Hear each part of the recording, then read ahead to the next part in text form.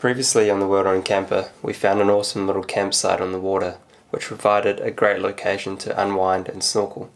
Unlucky for us, this was to be short-lived, as we got caught in an unexpected flash flood. Fortunately, Nelly made it out and we continued our trip towards Split.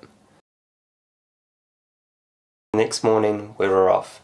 After arriving in Split late and having a restless night in a shopping mall car park, and just wanting to find another quiet location, we followed our wits and made the journey south to catch a ferry to the island of Hvar.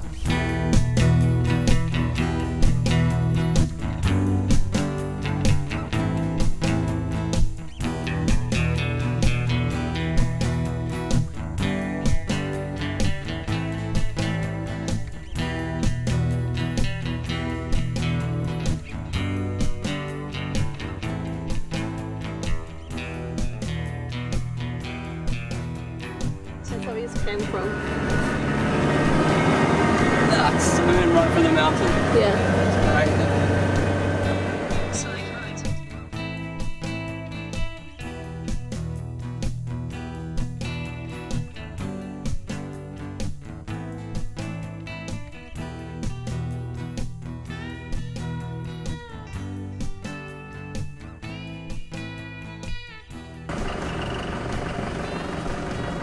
Oh, it's the ferry.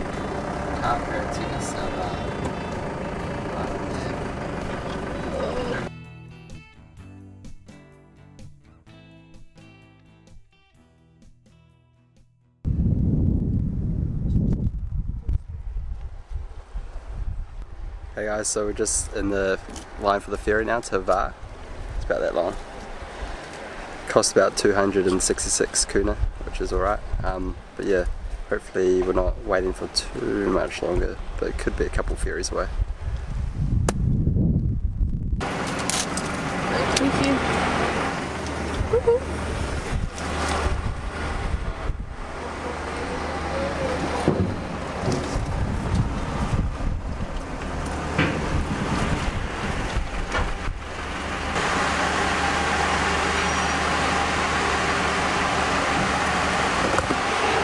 Made it. Now we're gonna quickly get some clothes.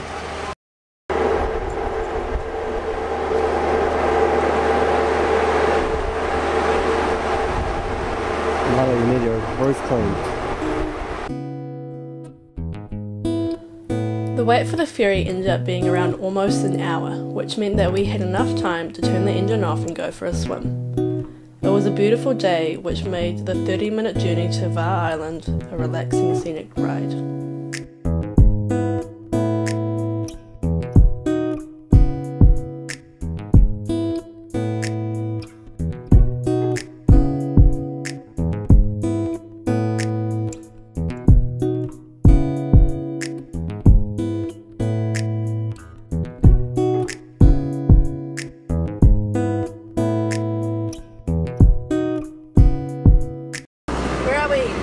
Huzzah! Huzzah! Is that the worst joke ever? No, it was great, it's great. I love it.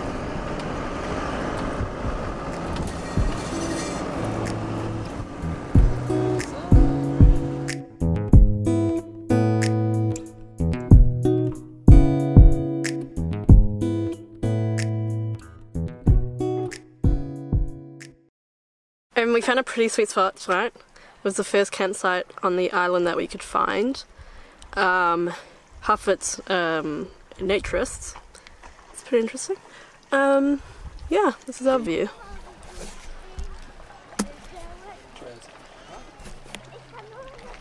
Feet.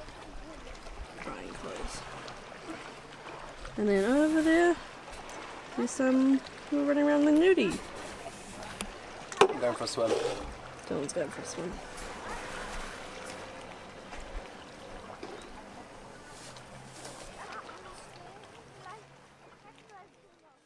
Take it off. I need to cut this here.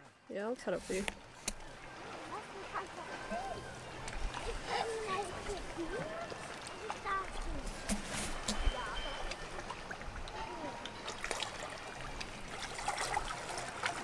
Cold? Yep. Is it? It's weird, it's sandy bottom.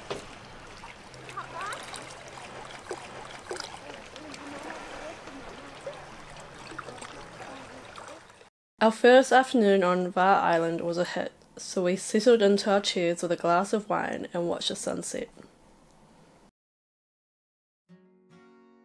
Over the next couple of days, we spent most of our time in our front yard ocean. The water was more blue than we'd ever seen it, so it was hard to keep away. Armless chair on a wooden floor, keys hanging from the kitchen door. Leaves outside are almost green. You worry about where I've been, and we dance to the peace drum like we did when we were young. But we never talk about the loss of a friend.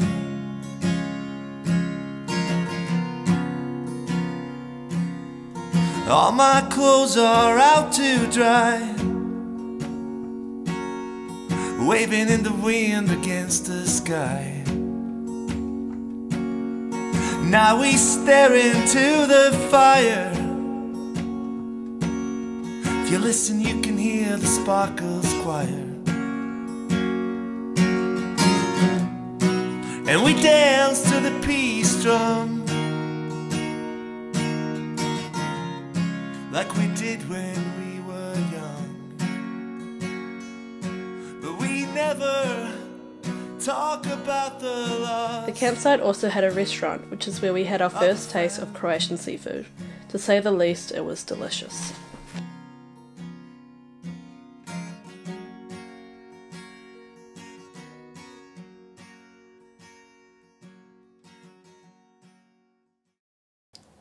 The morning we were set to leave, we first had to deal with a slight issue of a flat tyre, which provided to be a little more challenging than expected. So basically, Ford has provided this thing here, which not only raises the jack, but as I found out, also goes down that little hole, like so. So then, the tyre underneath can be lowered.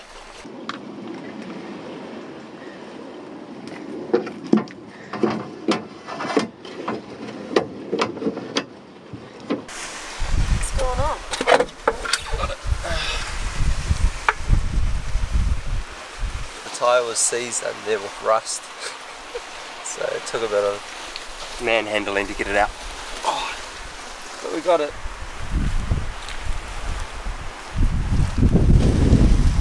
Dylan's working hard and I'm just drinking coffee, but what else is new?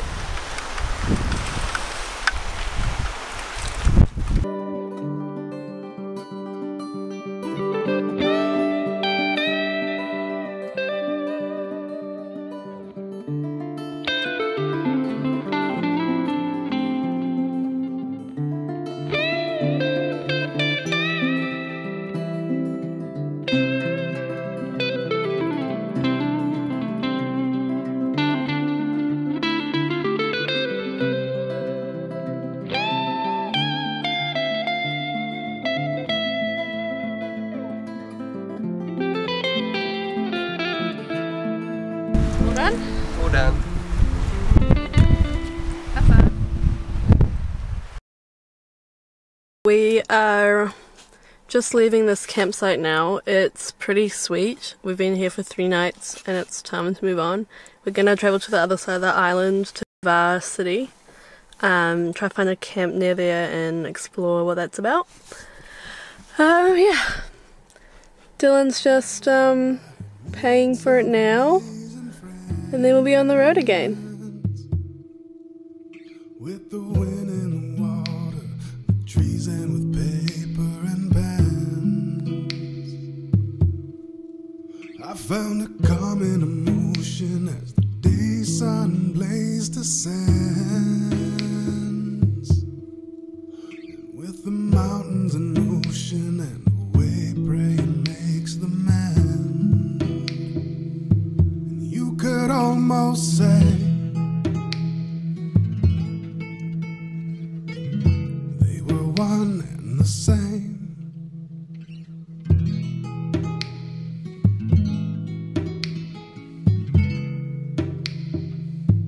They were one and the same.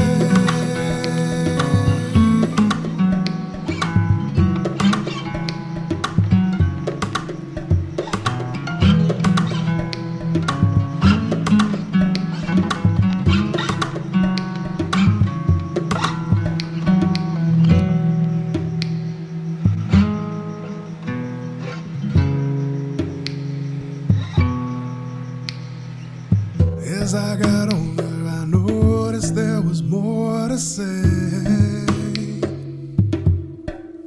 than I could find the right words for, unheard or imperfectly made. So I found me a freeway on a weekday and made a break to name the good and the bad and all the pleasure and all could almost say.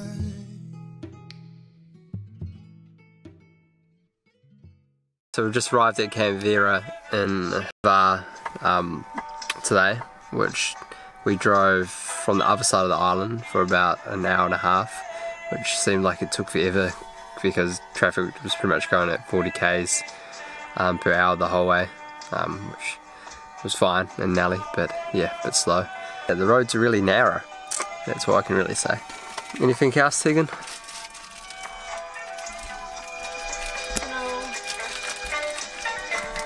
No. I'm tired. Both very tired. We went for a swim. It's nice. You're looking very tanned. Very tanned. Tegan eating as always. What are those dance moves? Oh no, I'm tired. What you eating? Wormy? Classic. I'm gonna get out the bed. It's alright. Should be gone soon.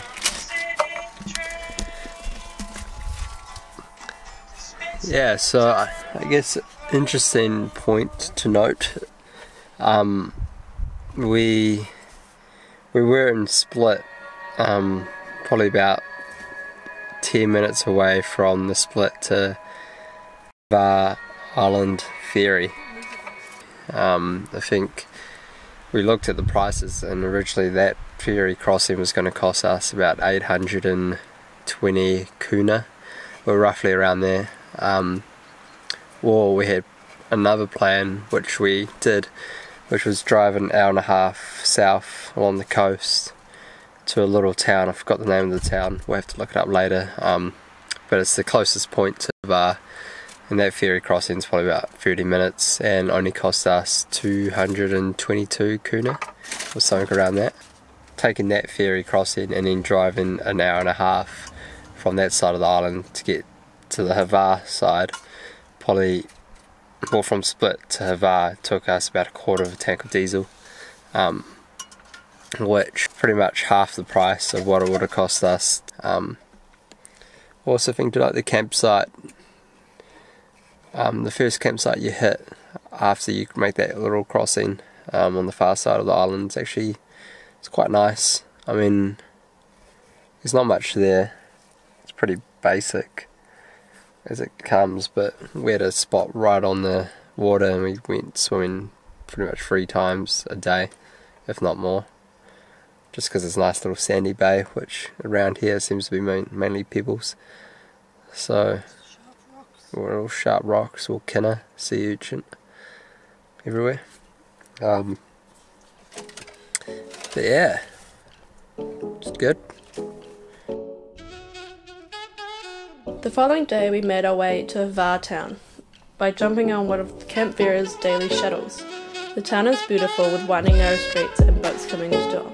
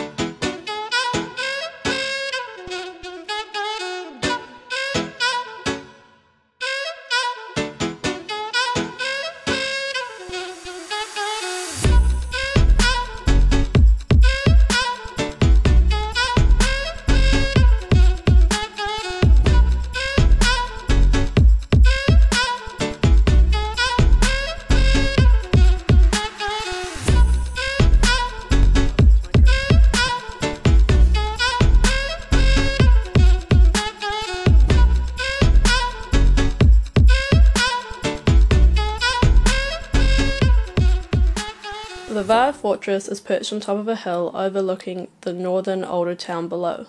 The walk out was not so bad and very much worth the view. The fortress dates back to the 16th century. Together with the town walls, the fortress represents centuries of protection to the town and its port. Today, the fortress is a symbol of an extremely significant and turbulent period of the town's history, and is one of the finest town fortresses on the Croatian coast today.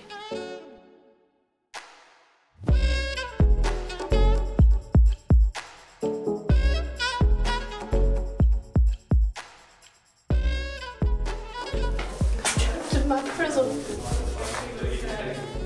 Yeah, pretend you're shooting a bow and arrow. I don't think they shoot them from prison. Yeah. Do you reckon this is where they lock some people up? Maybe. Because I feel like God.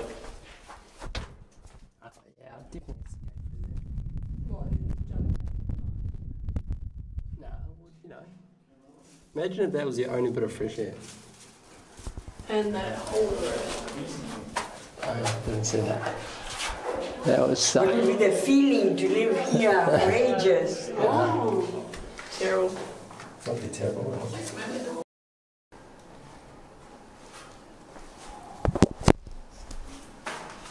Say that again.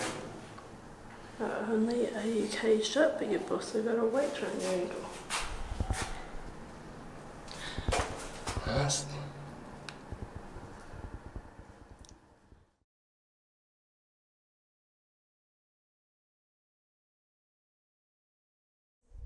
It's a nice lighting.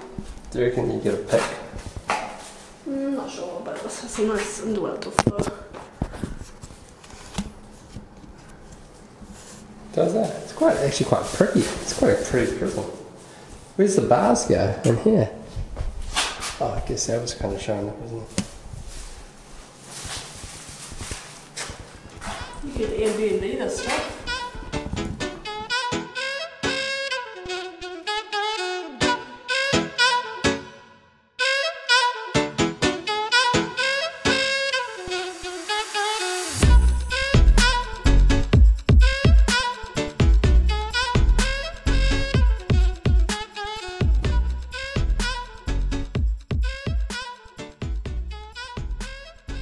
After a long day walking around, we decided to head back to Nelly. We found the town had a very relaxed holiday vibe about it, and it would have been easy enough to find a cozy corner cafe and watch the day pass.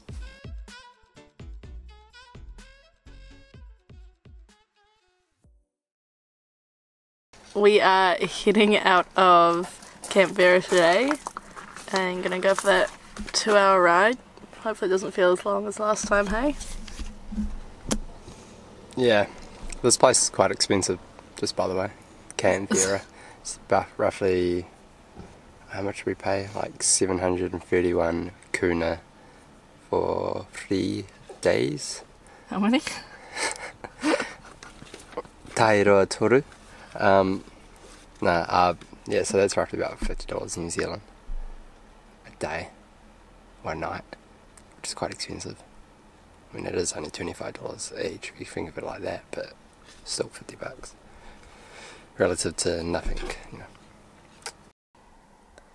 Yeah, it's been a good stay, but I think we just kind of want to move on, get back down to the other end, go back to the same Camp Malaska that we were at the first place, and then the next couple of days we're going to catch the ferry and head back to the mainland, which is a bit sad but pretty exciting as well. I think